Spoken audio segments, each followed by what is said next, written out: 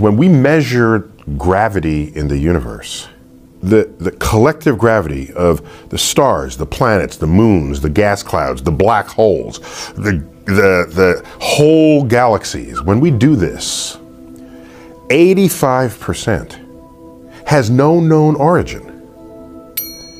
So it's not a matter of whether dark matter exists or not. It's a measurement, period. Now, dark matter is not even what we should be calling it, because that implies that it's matter.